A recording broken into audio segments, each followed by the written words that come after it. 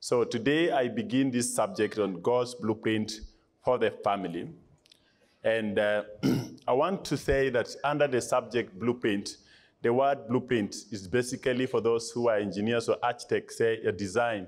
There is a design for everything that you need to do.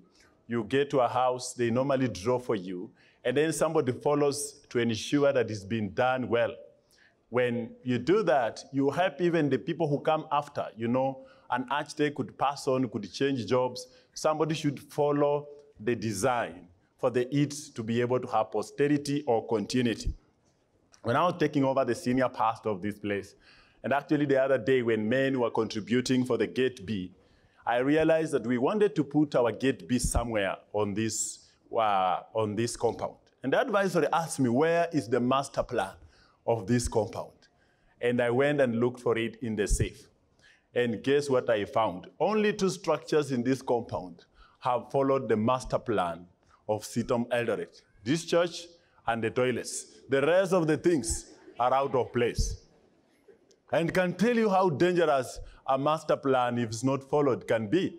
I was wondering, how comes we are struggling to get where the gate be? The gate B is supposed to be somewhere closer where the youth church is. And so it can't be there. In fact, to do there are many other things that have been done around that place. I will not tell you what is supposed to be where the classrooms are, but I can dare tell you, it is very dangerous and almost tragic for you not to follow a certain plan. Now, as we sit, by the way, I have reconstituted a committee that's going to be led by Engineer Kimodo to redesign again the master plan of this place. God will not give you that chance. He is a master planner. Once he did it, he did. So that team are actually going to have one of their term of reference is to review again and redraw the master plan of Sitom Eldoret. So it's good to follow the master plan. Things may go worse, and it is expensive actually to redraw. I can tell you, actually, this is supposed to be a place where we are supposed to be doing wedding lawns, where the classrooms are. So imagine we have to remove them to follow the plan. You see how expensive it is if we don't follow the prescription?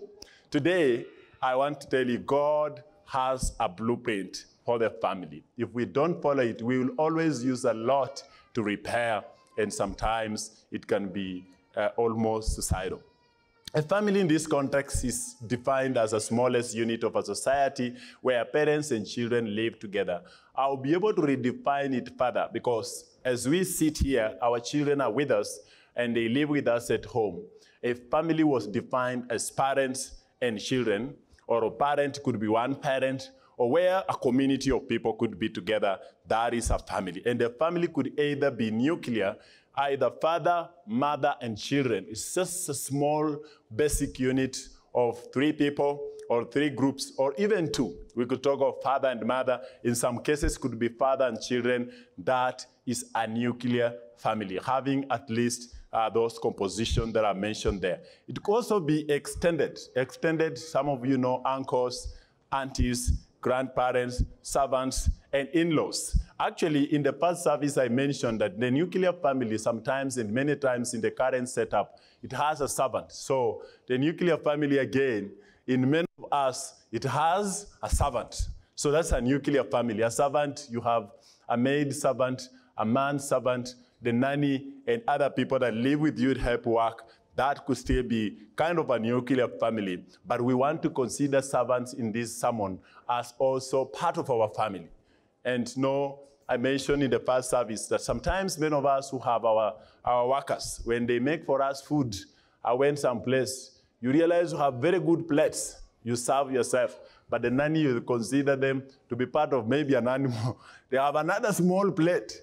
They normally serve and they go to sit in the kitchen, maybe on a jerrycan as they eat. They are part of us. They are supposed to eat with us on the table. You don't need actually to ask them to go and you eat first and they eat after. You know, some of us do that. I want to beseech you that I'll consider servants, or if you are a servant living with somebody in this place, I want to incorporate you in the consideration of family. But more importantly is that I'll look at family again as a way in which God was able to design it as a marriage. It begins from marriage, and that is where we want to begin. And so let me read Mark chapter 10. Mark chapter 10, you can turn with me to be our main scripture. Mark chapter 10. If you are there, say amen. If you are not there, say wait. There are some people who are saying wait in a low voice. Mark chapter 10, verse 6 to 8, the Bible says this. Let me read from verse 1. Let me read from verse 2. Let me read from verse 2 of chapter Mark, because I will be making some inferences from there, and I will read up to verse 11 or verse 12 there. Let me read up to verse 12. Some Pharisees came and tested him by asking, "Is it lawful for a man to divorce his wife? What did Moses command you?" He replied, they said, "Moses permitted a man to write a certificate of divorce and send her away. It was because of your hearts. It was because your hearts were hard that Moses wrote you this law." Jesus replied, "But at the beginning of creation, you need to know, God made them male and female. For this reason, a man will leave his father and mother and be united to his wife, and the two will become one flesh. So they no longer two, but one. Therefore, what God has joined together, let no man separate." When they were in a house again, the disciples asked Jesus about this. He answered, "Anyone who divorces his wife and marries another woman commits adultery against her. And if she divorces her husband and marries another man, she commits adultery." Father, we thank you for your word. Now, as we reflect on your design for marriage, I pray that indeed you bless our hearts. Help us to understand all that you desire us to understand in this, that we may solidify our marriages and walk with you. In Jesus' name we pray. One of the things even myself I struggle with is whether I need to tell you the truth or I tell you the things you know and you have taken to be common and acceptable in our society. Jesus, when speaking with the disciples, they retreat and ask him about the divorce, which is so prevalent currently. And it seems like people were issuing up certificate of divorce. And Jesus reinforces and talks about that a family began with a male and female, that one and each left their parents and the two became one. And so he brings in the idea that a family begins at the point of marriage. While many of us and some of us could not be in ideal marriage, or otherwise we've been separated or divorced, Jesus reinforces and he says that when two people are together in their marriage, then they remain to be and nothing can separate them, including divorce. That's why he says, "And whoever has divorced his wife, and that wife and that husband gets married again, he commits adultery." So if you are today here and you are separated, you are divorced, you are married. It's only that you are not living with your spouse. I told you that I'm a study of African religion. Actually, many tribes in this country actually don't have the vocabulary of divorce, including our Kalenjin here. That's why when the wife was bringing problems, they would just leave that wife with a homestead and remarry another one. They don't go there. They didn't divorce. They kept them. And so you have somebody who has two wives in English in polygamy. But in their language, it's there. And if you die and you divorce them, you are buried there.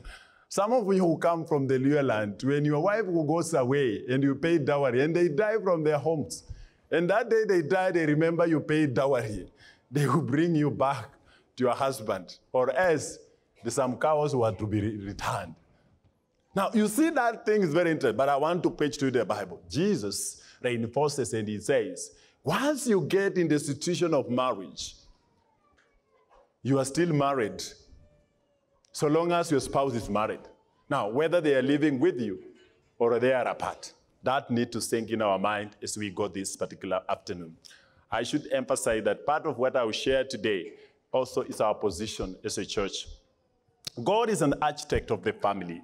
As we have read in this place, He has a blueprint where a man and a woman were the beginning of a family. And he had a specific design. The Bible says in Genesis chapter 2, verse 22, that, what does it say? Can we read Genesis chapter 2, verse 22? Because there are only 2 verses, I need to lay a foundation, then we move very fast. Then the Lord made a woman from the rib he had taken out of a man, and he brought her to the man. It is God who actually had a specific way of a man and a woman be married, and no other, not woman, or male and male. In his specific design, we see a creation story that a man was alone, and God produced a woman or a lady from the rib. Why did he do that? To depict interdependence. Interdependence means that they both were to depend on one another, and that is why we have the siring of children coming from a family, a man and a woman. It cannot be from a man and a man. We see the interdependence whereby they were to produce companionship and friendship. But where do we get the narrative that I am independent woman? I've heard of independent woman. Men don't confess. I think they're also independent, some of them. But truth be said, we are not independent, even though we seem that lots of things have been put to your head by others. We are interdependent to one another. Praise the Lord. Bwana asifiwe sana. So there was an interdependent, there was a relationship that was happening between a man and a woman. And that is what God desires. When other things happen, you realize there is a gap. There is a gap. The gap, many of you who are scholars, we do what we call gap analysis. There is always a gap for every study, they say. So when we actually go away from the plan of God, we have a gap. And that gap produces the denial, making even me seeking to wonder, can I preach this message? Now that many of our marriages have not worked, or sometimes the nature itself has taken away your spouse. You know, God decided to be with your spouse. So you are actually a single person, or you are divorcee or divorced. What happened there? It doesn't mean you need to decline the design of God. Marriage is the beginning of family.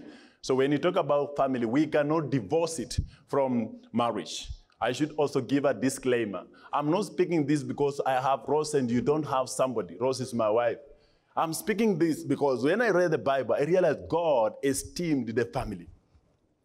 And I came from a single parent family. She mentioned in the past service, I lived with my father for only 2 years. And the rest, I didn't. But I grew up not knowing how good to be a family. I lived with my uncles in what I didn't know that this was an extended family.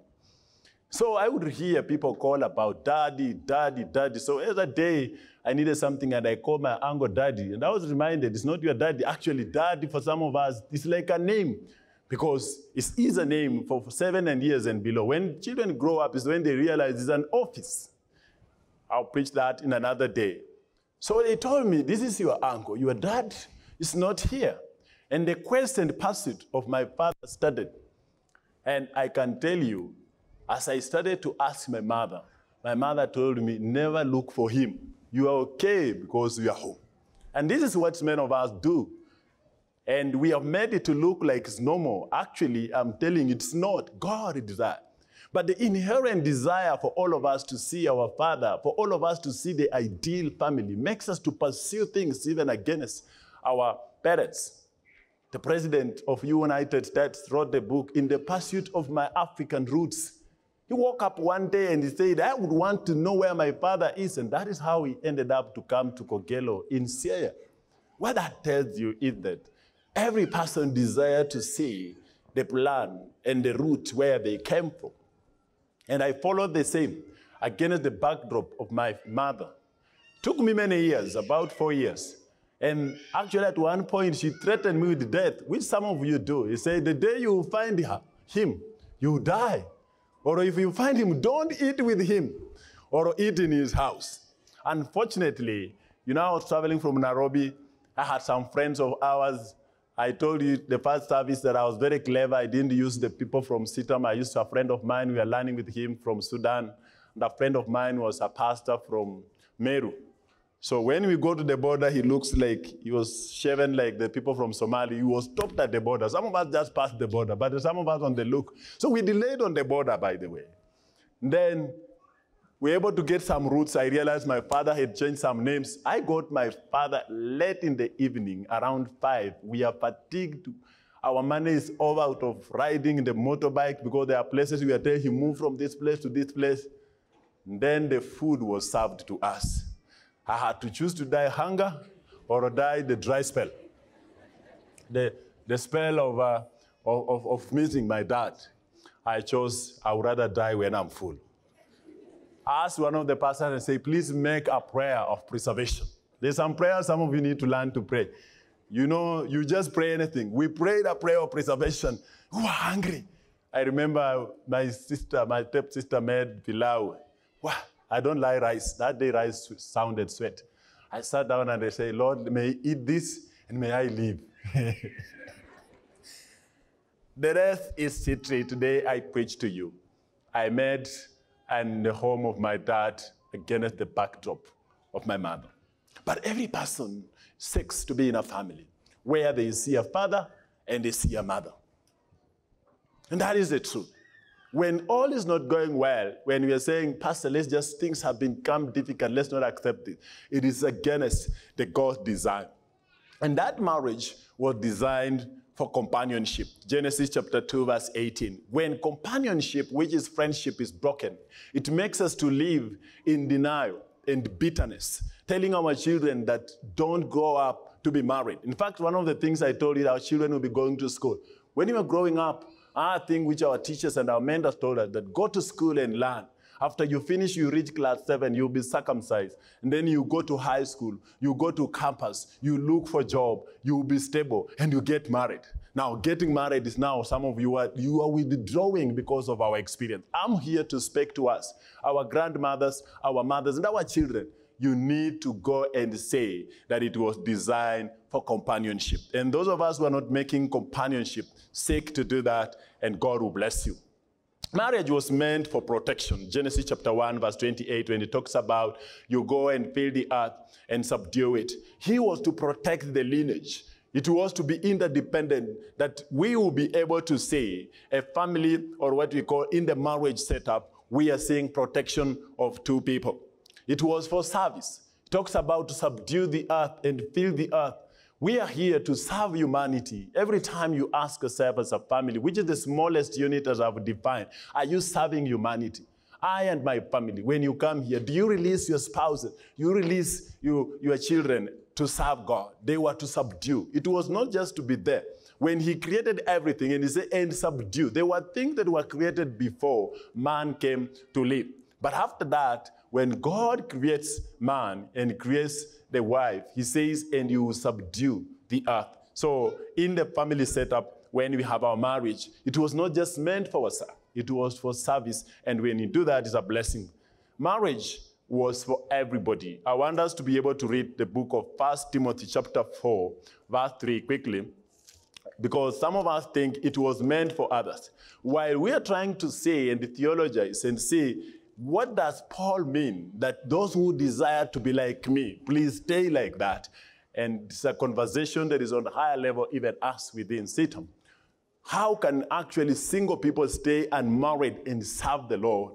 I want to tell you, God desired that every person be married. There were not only special people who want to be pastors and elders. It was every person. Chapter 4, verse 3, the Bible says this.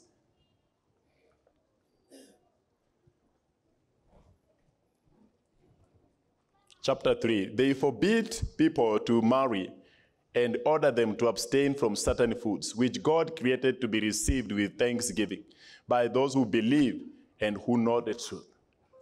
He's speaking that there were people that were actually teaching people, don't eat this food, don't do this, the narrative of them. God intended that all of us, if God gives chance, be able to get that. And so if things don't work, that is not a prescription. We say in theology that actually experiences should not validate who God is. By virtue that some of us have gone through a dark past, does not validate or invalidate who God is. God is truth is premised on his word. Amen. Some of us is just an iota of who God is. He has used experiences to reveal.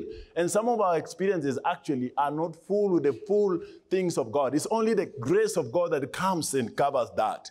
So when things don't work in our family, let's not generalize and think that that is the ideal. The ideal was all of us need to get to the place where we are in a family. And in a family, I mean, where all of us, by any chance, you get married. Our senior singles who are here, if you are desiring to get married, don't think it's a bad thing. It's a good commended. She must be received with thanksgiving. Yeah? Ukisikia mtu anasema receive na shukurani. It's a good thing. Amen? And it's a good thing that we want to know. God designed that all of you be married. What is God's prescription in this particular kind of a family and setup of marriage? God forbids marriage between a believer and a non or unbeliever. He says, let's read 2 Corinthians quickly. I have very few verses with us here. 2 Corinthians chapter 6, verse 14. The Bible says this, 2 Corinthians. We could just turn there quickly. Chapter 6, verse 14. The Bible says, do not be yoked together with unbelievers. For what do righteousness and wickedness have in common? Or what fellowship can light have with darkness? In God's prescription for us, marriage is that the two will walk together. And therefore, it is not God to desire for you. If you are some of us who are single here, you found a good man. We get that in a counseling. But he's not born again. He's a no-go zone. Are we together? He does not come to church. He go to another religion. He's a no zone, go zone. They must agree where they are supposed to go. And that, I'm saying this to help us to understand that even when you come to be wedded here, I will ask you whether you're a believer or not a believer. Two of you are believers, I can join you. We can join you. If two of you are non-believers, we will join you still. But we will never join you with a believer and a non-believer. Because two cannot walk together unless they agree. What I do is that I ask the non-believer to go and consider their ways, because I may not ask the believer to backslide. Because the only thing to save my sheep is to say, Murife, run for your life, my believing person. Praise the Lord. So I will not ask because some of you say, can I backslide? And that some of you have done. Actually, by the way, when a believer marries an unbeliever, you become a former believer. That is English. So you can come, and it is just basic like that. So if you are a believer and you backslide or you go back to marriage, you become a former believer. So when you come back for counseling after your marriage and tell us that, I was born again, I went there, and then I will consider you as a former Christian. So we help you get back. God forbids marriage between a believer and an unbeliever. But God again forbids marriage between persons of the same sex. He created man and this. We have heard so many things. Thank God for the courts of Kenya. They have given you what is truth, or what they consider to be, or what we call it, they consider to be balance. But in the Bible, God forbids same-sex marriages. If you are a believer, it's against the doctrine of the church. You will go there, and I'll be mentioning a point immediately after this. You will think that is acceptable, but it is not approved by God. You go and live your own self like the people who lived during the time of Sodom and Gomorrah. In God's prescription, God forbids marriage for the already married. Where we already says, even those of you who have divorced, if somebody marries you and you're just marrying somebody's wife. In fact, the day you die, if you remain African, we will sit to ask, who is your husband or who is your wife? If they remain married, and if you marry your divorcee, akikufa watauliza tumuzike wapi. Utaona wazee wana crack kichwa sana. Watazunguka boma fulani, and they will get wisdom. In some places, they will return some cows. That's how serious it is. Now, Jesus speaks and he says, whoever marries a divorcee, actually, you have married somebody's wife. And so what do? You have committed adultery. Now, that is the same way that even if you are here and you are planning to get married, somebody is married. It's the same thing. But Jesus takes the bar very hard. But the world has moved in a place where people even are doing temporary separation. And people are getting married. Mtu anatoroka tu wiki moja, unampata kwingine, my brother. Ni kubaya. Wanasema soko chafu. Vijana wanasema hivyo. Just 1 week. Yani ni kama alikuwa anapanga akiwa kwako. Brethren, family mans, we want to bring the house of order well. Yani na disappear, wewe unafikiria reconciliation. Anakuambia nilichoka. Hii kitu 2 weeks. God forbids marriage for that. But there is a more interesting thing that I want many of us to introspect, particularly many of us who have known Solomon at their marriage. This was actually our sermon during dinner, and Martin, they were here to give thanks in the first service. God recognized all marriages. Yani those of us who married in every way, God does not invalidate that. He says in 1 Corinthians chapter 7, verse 20, that you remain in the situation where you are in. Maybe it could be a polygamous marriage. It could be that before you got born again, you are able to end a marriage. God is not asking, and even as a church, we are not asking you that you go and leave that spouse. God recognizes that. But he doesn't approve every marriage. So when you come to do what you call Solomonization, is when you invite him in your life. Amen? Man and woman were to be interdependent. We were to depend on one another. I'm not overemphasizing this for some of us who are ladies who are working or are only one spouse is working. You sit together and agree. Because you see, the man was lonely. The Bible says he was lonely until when the woman came, and then he said, wow, the bone of my bones. And then in the literature, guy once says, they say, this Adam didn't say, this is a woman. He called him another man, but he was saying, wow, man. So it was a wow woman. He didn't pronounce the last W. So it became woo man. It was a wow of interdependence. That again, I have found another. But this thing of things others going separate is something we talk in another conference. In the God structure that is none is superior, they were to be able to interdepend on each other. While the man was to lead, that is interdependence. I work here with a team of 3 pastors. It doesn't mean that when I'm a senior pastor. In fact, we were introducing the issue of lead pastors because some people thought they were senior, so they could not want to be accountable even to the ASC. Something we discussed anyway. Don't use against me. It's good titles to be senior. But now because I'm the one speaking, it doesn't mean that when you are senior, you are senior. Praise the Lord. Sindio yo rafiki yangu. You know you are the oldest? Yeah. Yes, and then you on this side, sorry, these are my pastors I'm addressing. It is the same thing at home. You can value the ideas of your family, even your children. One of our pastors one day was asked by the daughter that, I don't think you preach well. You need to improve on your preaching. And that thing disturbed that pastor. The good thing, it was a month of May. You know the pastor. He confessed it when we were in Mombasa. My daughter asked me, I thought you are the greatest preacher. That is what it means to lead. You are leading. And leaders can lead from the front or back, but they should always move with their entourage. Children in a family, which we are talking is a part of us, as a blessing. It's a gift. When I talk about a blessing, it's a gift. We talked about this last time. When children don't come in any marriage, it's not a reason to invalidate that. And this goes to our grandfathers and our fathers here. When your children get married and you don't see any sign of them giving you children, that is not a reason to force them and tell them, please reconsider. Because that is where men actually get the reason to get remarried, even if they are in church. The wazazi have told them, please, I want somebody after my name. You know, wazazi knows how to ask. They don't tell you go and remarry. They just say, hey, you can get somebody, just give me a name, you know. And that really invalidates and makes some of our marriages to really stumble. Children are a gift in the marriages. God recognizes servants as integral part of the family. In Exodus chapter 20, verse 10, when Moses was giving the 10 commandments, he asked them that on the 7th day, every person was to work And he gives that to neither your sons, neither your daughters, neither your servants. The servants in our homes are supposed to be regarded as part of us. When you're doing some shopping, regard them. Regard them.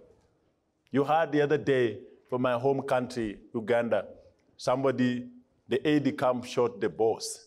And when I was looking at the comments, somebody said, please give your servants food or they will shoot you. So some of us, you disregard your servants. Your bullet will find you there. Treat them well. Treat them well. They are part of our family. And it's an integral part of the family. In the God structure, do not disregard those who wash and walk with us. My office sometimes is cleaned by people before we get. If I don't treat them well, you will never, because they actually access my office more than my pastors. Treat them well. Those people who wash for your cars, those who come to cut your fences, that is where your insecurity can come. It's part of our family, and you need to recognize that structure. In God's demand is that as husbands, we must love our wives. That is what Paul speaks to this church. We must love our wives, express love to our wives. I mentioned in the past service, and this I intended to say in both services, that there were men that used not to say anything to their wives. So at one point, they were in their men's conference, and they were asked to chat and tell their wives, I love you. And they were waiting for responses, and the responses were popping up. They were asking again. Someone asked, is the car broken down? And they asked, you want more money? That asked, what else? Question mark. Another asked, all those many things. It seems that love in many of our marriages has become extinct. You don't love our wives, or else we don't express our love. So when you ask, or maybe we do love only when we want to take the vehicle to the garage, because they're asking, has the car broken down? Okay. God expects us husbands to be considerate to our wives. That's 1 Peter chapter 3. You need to be considerate towards our wives, and that is a blessing to us. I want to move very fast. In God's demand, he expects us children to obey and honor their parents. Children who are here, if you are 18 years and below, God's expectation to you in his family, in this design, is that obey your parents and honor them. You obey them. They ask you to do this, you run. Let me give you a very weird example that somebody taught me. When I got born again, I was living with my uncle, who I called dad, and they refused. And he said, when he asks you to go and buy a cigarette, you are still under it, go and buy, but pray for him. Sianze kuleta kichwa. Bwana asifiwe sana. It's not a good example. You need to obey. Until the day you get 18 years and you leave your house and you form your nuclear family, go and do your own things. Bwana asifiwe sana. Watoto, you need to obey and see what your parents. If you find it difficult, you come and talk to pastor very nicely. We know how to talk to your parents. Don't disobey your parents. But for us who are adults, all of us, God expects us to honor our parents. Honor. Honor where it's due. Many of us, God has blessed us with drive good vehicles. But when we go to our villages, our parents don't have any HIF at 200 something. They get sick. It's when we come here and we realize that they cannot afford anything. Honor them when they get old. Buy for them something, shopping every month. We tried. We are not going to use our example. But even on your paycheck, make something for your parents. I know that many of us have get a place. We are so individualistic. I cannot actually associate you with your father. It's not good. God expects you in the family, in the extended. We are Africans to honor our parents. Buy them a blanket. You have many blankets and duvets. Carry some of them that you have been given as a gift and take them to your father. Let them feel that my son is there. A shirt. Buy a good shirt and take to your father. It's a sign of honor. God expects you to do that. Bwana asifiwe sana. Some of them walk when you're on barefoot at this age. In the family, we honor our parents. Buy them a good dress. Try to take them out. Hallelujah. I know this one I should not teach you today. But how many of us have taken our parents out? Oh my goodness. We need to take them out. You know, Our wives only take us as, when are you taking us out? I want to tell you, it's good to honor your parents. Even if they are not born again, honor your parents. Walk there one day and pray for them as if they are born again and say, today, Dad, I want you to get this. Today, Mom, I want you to do this. God expects you to do that in the blueprint of family. Honor was there. And they will speak a blessing to you. And our parents, God does not expect you to expirate our children, but to train them in the way of God. In this design, we were to love our children. We were to walk with them. I know many of us, I say this in the parenting, and you found it so difficult to do. Wake up, some of our fathers, hug our children and pray a blessing to them. Train them in the ways they are supposed to be able to walk with the Lord, and that will be a blessing. He expects us to do that. Some of us are actually tyrants. When our voices are heard at home, everybody scatters. When you just come and they hear the vehicle is coming, everybody keeps quiet and they wait when that will be a way for them to have peace. God expects you in the family that you'll be able to train your children. Don't expect, don't be a tyrant at home. God expects you to do something. I want to conclude quickly. God expects every servant. For many of us who are servants, I've talked to your bosses. You are here. You need to be able to reward me. But now I want to address you servants in the family. You are expected to obey and respect your masters. To the latter. Amen. Yeah, it's disloyal masters here. There was a friend of mine, he had a good massage. Thank you for massage in the house. My professor, you not take me offense. I see where you are seated. Yeah, thank you. So he was told this soldier was a massage that do not open the door for anyone. And then the wife came and they didn't open the door. And then the wife reported him to the head of the house, H-O-H. And then he was asked and said, you told me not to open for anyone. He's someone. And then there was war in that house. The husband remembered actually, this man was obedient to the latter. So he debated whether he did. The wife said, he has disobeyed me. Well, the man was sacked. But the example here is, please, if you are a servant, take the orders to the latter. Obey and respect your masters in Jesus' name for your long life. Otherwise, you find many things. And always clarify what the context it means, and God will bless you. You are in a part of that family to serve them. At one point, God will release you. It's very difficult, particularly for those of you who stay with servants, to see how you can keep them for longer, because there are times when they become unfaithful. But for you who's here, be faithful and obey your masters. You are a driver. Don't go and, some of them go to make for us vehicles. You come back, one item is not there. Please be faithful in that family. Do what is right. I want to address you. You're part of the family, and God expects you to do that, and I wanted to say that. And for us who are masters, we need to be kind, not to threaten our servants. Those of us who work for us, don't threaten them because you pay them the money. One of them employed one of my friends.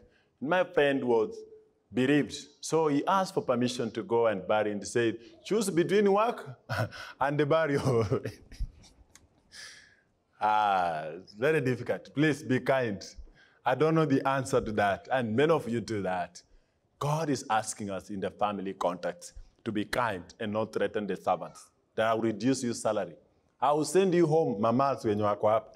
Na kutuma usiku nyumbani hii ya leo. No, it's 12 at night. I saw somebody tell you go home now. At night. And somebody come from Machakos or come to Nairobi. Say, usiku huu. Wende nyumbani.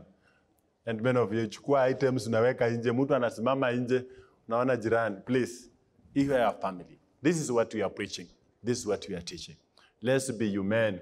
Let's know we are together. Even in the church context, if our family will be strong, we'll be able to have good. I want to conclude by saying that God's family, God's purpose for family is marriage. It's difficult for me to conclude this. It's not a mistake of English. I searched and I've told you that even in the denial, when my mother was telling me never look for my dad, she was living in denial. And many of us are living in denial of marriage. God did not intend any of us to be a widower.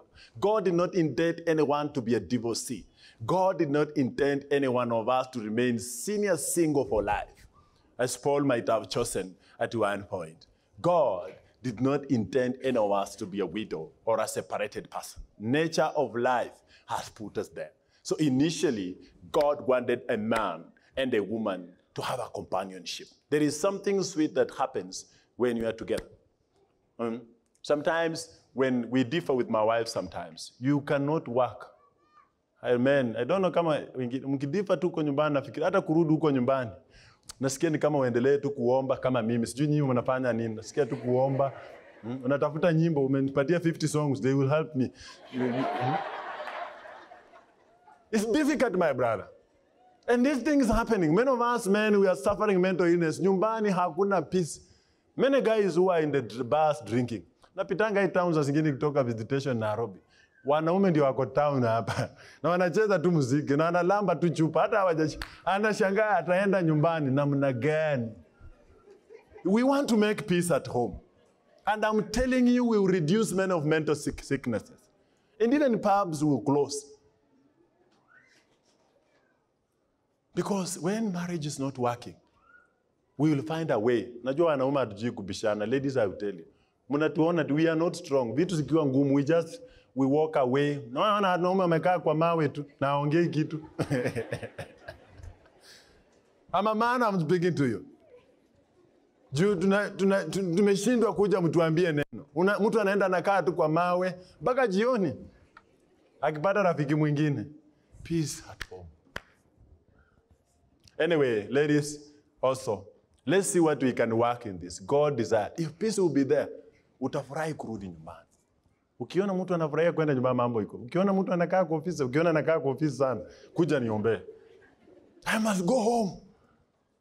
One of our mentors told us, please, na wale mnanipelekanga lunch na dinner msikie hii. Eat anything anywhere, but not dinner. If you eat elsewhere dinner, eat home again. Now wanawake, please, ensure men eat home. Ukiona akuli, muulize, what is the problem? And men, please go and eat. If you have eaten elsewhere, I tell you, eat home again. Amen. God designed the family to extend. It was to be big. It's supposed to have maid servants. It's supposed to have children. It has to be many blessings. It is a design of God. If they don't come, it's okay. But the desire of God was that we fill the earth and be there. And there are many ways I've told you to do that. Let the family extend. Let the family flourish. Eat together. Many of you are doing well in the family get together. Do it. It's God's plan for marriage. Marriage in the context of of God's kingdom. God's plan is his kingdom. It is his sphere of operation. They say actually strong families makes a basis for a stronger church, and a stronger church makes a stronger society. The church and the community are weakening every day. Marriage is weakening. And thus the kingdom of God looks to be like it's in shambles. I invite us to reconsider this. Some of us who are young desire to get there and be able to be committed. When I was getting married, I told the first service, this is the last statement I want to tell you.